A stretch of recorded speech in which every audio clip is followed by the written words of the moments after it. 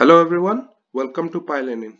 In today's video, we'll talk about comparison operators in object-oriented programming. In my previous video, we talked about arithmetic operators. These magic methods that we'll discuss in these videos are also similar to those kind of magic methods. Basically, they help you in comparing different instance types in your Python programming. Now, let's go through each of those Dunder methods that I have already put down here. So the first is less than operator. So it goes like this: underscore, double underscore, LT, double underscore. So basically here, if self.x is less than other.x, return true, else return false. Very simple, you know. Similarly, there is the GT operator or greater than operator. You see, it's basically an abbreviation of what exactly it is doing. So here, if self.x is greater than other.x, return true, else return false. Now, here's the thing.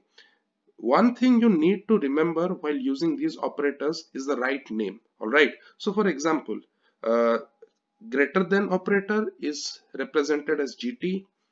Less than equal to operator is represented as LE. So less than operator is LT, like you see here, LT, it's just less than equal to is LE. Similarly, greater than equal to is GE.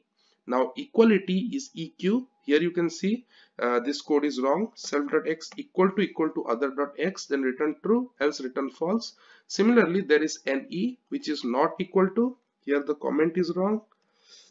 Let me change it.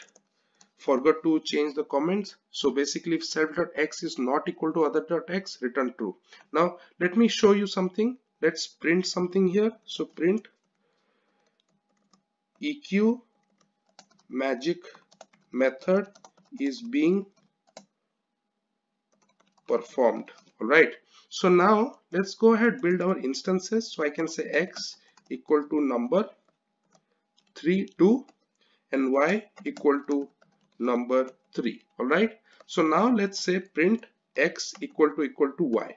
So we are using the equal to y. So let's see what happens here. So now you see it prints out equal to magic method is being performed. So based on your operator that you use, it automatically looks for that particular magic method. So for example, let's also try out another one here. So let's say less than equal to, print, just to show you that this magic method is being used. Let's say LE is being executed or performed, whatever. So now let's go ahead and do x less than equal to y. Okay, so now if I run this, you see again LE is being executed. So Python automatically finds out the magic method that you're trying to perform based on the operator that you're using. Now I think this is one of the very important and very beneficial magic methods that you can use in your Python class. You can easily do all kinds of operation and basically have really good comparison algorithms in your Python class by executing these kind of magic methods. Now I would highly recommend you to play around with all these magic methods. Go through this video and try to make sure that your magic method names are always correct, right? And also the logic inside is also correct, you know. So thank you guys. I hope you like this video. I will see you in the next video, and there we will talk about assignment operators.